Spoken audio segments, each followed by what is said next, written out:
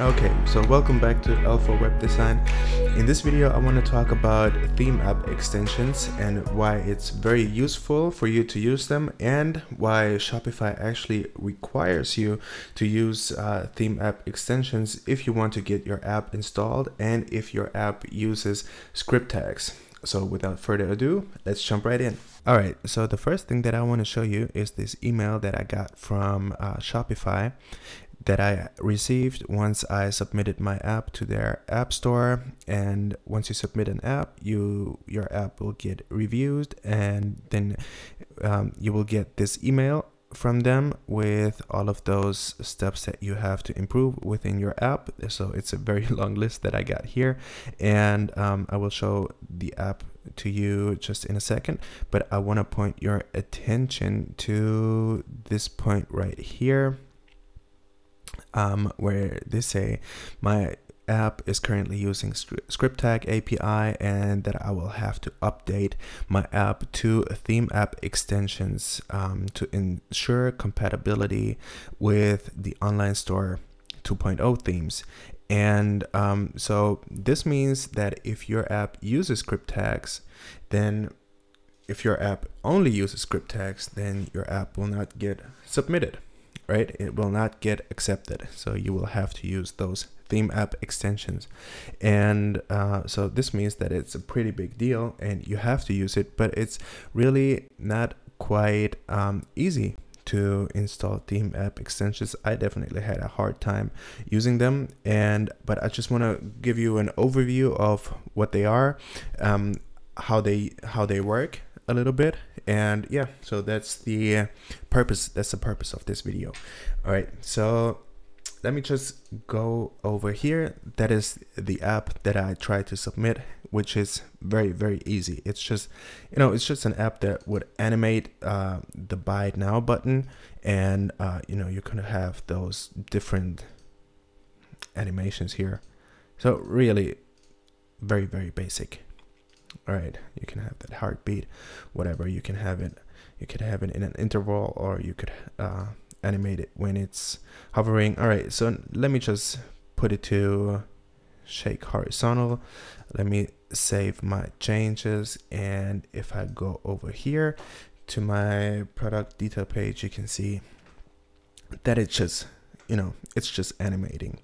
And the way this works is, if I go to the developer tools, if I go to network and reload the page, then you will see all of my scripts. Filter out the scripts, and should be here somewhere. Yeah, so that is my JavaScript file. That just, what it does is just, it's looking for this app button and then applying that animation in an interval. So really nothing fancy at all. And yeah, you can see it here, and that's it. So I'm using the debut theme right here, and the problem with those script tags, I will show them to you right now, because if I go to the home page, and I'm also looking for my scripts right here, I can see that the animate.js is still loading even though I'm on the home page. But the only thing that my animate.js is actually doing is it's looking for this buy it now button, and that's it. So it doesn't do anything else. It's just looking for that buy it now button, trying to animate it. And obviously we don't have a buy it now button here on the home page. We don't have a button here on the catalog either. We just have a buy it now button right here on the product detail page, right? So there is really no need for us to load this this JavaScript file here on the home page if we don't use it anyways. So that's just a problem where we lose performance. And if you take a look at the size of this animate.js right here, you can see that it has a size of almost 19 kilobytes, which is quite a lot. And Of course, it's not that big as that one down here, but you can see that it's on the larger side. And considering the fact that you don't even need to load it on your page, so I mean that's wasted space, and that's wasted load time, and that's a waste of performance. Because if a merchant would install your app and they would see, okay, if I install this app, that will make the performance of my website worse, then there's no point in installing your app, right? So that is the bad side of those JavaScript files loaded to the storefront with the script tag.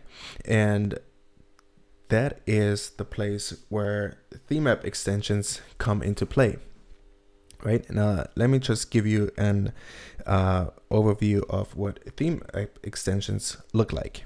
So just for your information, if you want to use theme app extensions, you have to make sure that the merchant is using a theme with the version 2.0. So in this example here, I used the debut theme, which was an older theme, right? And in order to use theme app extensions, I will have to use the Dawn theme, and I will have to activate that. Okay, all right, so here we are again. What I did, I just reinstalled my app. I changed the theme on my store from the debut theme to the Dawn theme, which is a theme 2.0, which also supports app blocks. And I have installed it, and now I'm here on the PDP. As you can see, my button here is still animating as it should. And if I go here to the network, then I should see that my animate.js is still loading and everything is working fine. But the difference is now that if I go to home and I take a look at my animate.js here, I won't find it.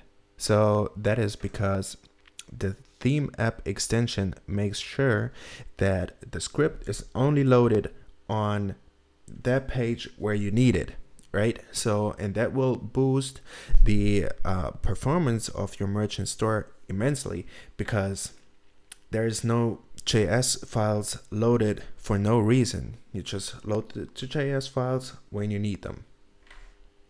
All right, now let me just quickly show you how theme app extensions are supposed to work. So if you go here to your store, if you go to themes and then customize that theme, then you want to navigate to that page where your theme app extensions or your app block is supposed to live. So in my case, that would be on the product detail page. And now I'm on that detail page. You can see here that my button is still animating, and that is because I added an app block here. If I go here to add app block, I could have chosen ATC animation, and I did that already. So that added my app block here. And now if I go here, I can also see the name of my app extension name, and that app name that I am where that theme app extension is coming from, right? And now I could just go here and click on not visible, so that would disable this app block, and you can see that the animation has stopped. So this means that this JavaScript file is no longer loading on this page, right? And that is the advantage that you have with theme app extensions over script tags, which are just running all of the time. They don't care about anything. They're just there all the time, right? And then you can just save it. And if I would go over to my store right here, go to catalog, go to the PDP, then I can see that my button is not animating anymore. If I'm looking for my JavaScript file, I wouldn't find it anymore, right? You cannot see that animate.js anymore. So yeah, that is the reason behind theme app extensions. And in the next step, I will just go ahead and build an example app where we will install an theme app extension and just make it work a little bit just as an example for the sake of this video. Hey, thank you for watching this video about theme app extensions. If you liked it, then please leave a like and subscribe, and click this video somewhere around here. I linked it. You should see it right now, and that will take you to the next video. So thank you very much, and see you in the next one. Bye bye.